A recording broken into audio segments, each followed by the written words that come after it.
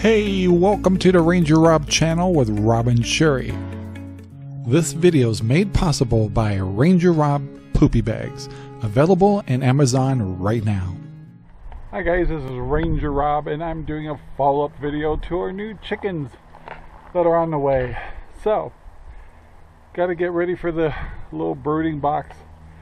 So I thought I'd pick up a few things. And I'm actually using something I've never used before. And they're called bedding pellets. I was going to use pine chips, but they say the stuff is pretty cool. So this is it, right here. They're just little pellets. And I guess they're absorbent. And nature's bedding, it says. So we're going to try it out. So just give you an idea of some of the things we had to get. I had to get some chicken starter. Now, I used to do game birds, and so since my birds are coming from a farm by mail and stuff, I am going to medicate them just to make sure that they're safe and healthy. So I am going to start off with medicated feed. Later on I'll kind of mix it 50-50 and go from there. It depends on just how healthy the chickens seem to be. So that's that. And of course, we gotta have a feeder. So I'm going with plastic. My wife insisted on purple, so purple it is. So this is actually just an automated feeder. They work okay. They're nothing fancy, but they're easy to wash. And if you're gonna give them food, of course they need water. So of course we got them water things. And once again, these are pretty easy to keep clean. If you keep these outdoors though, the water will turn green and stuff like that, so that's when you want to go with dark stuff. But for being indoors, they'll be fine. And last but not least is heat lamps. So I got 2 heat lamps to keep them all warm and cuddly in their brooder. So I'll take you over and let's go take a look at the brooder. Okay, so I'm in the dark shop again, and I told you I found that wood box, which is right here.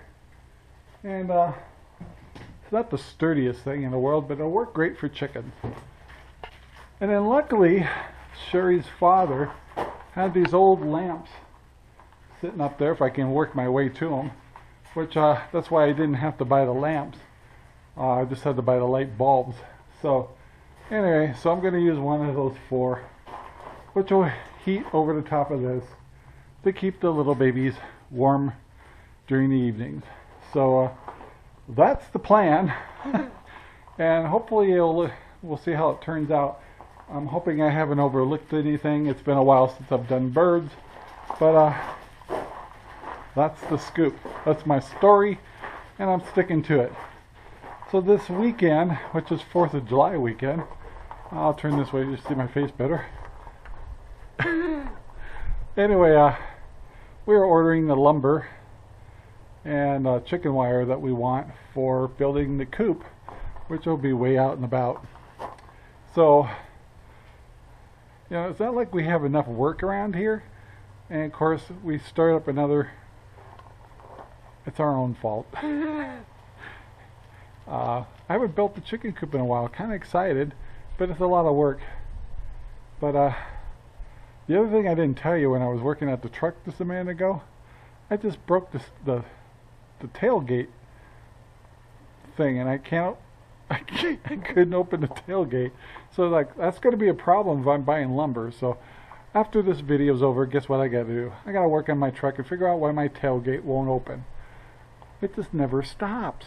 Anyway guys, thanks for listening. Thanks for going on our chicken journey. And just for you that may not have seen the video before, we have 10 Rhode Island chickens coming. I ordered them in the mail, well, from a farm, and it'll come by mail, and they'll be here by July 10th, and today is July 3rd, so trying to get ready, so we'll see how it goes. Once again, thanks for watching. Make sure you subscribe. Feel free to leave comments. Be professional and nice and courteous. We appreciate it. Anyway guys, talk to you later. Bye. Thank you very much for watching our video. Please take the time to like, subscribe, and share our videos all over the whole wide world. Thanks.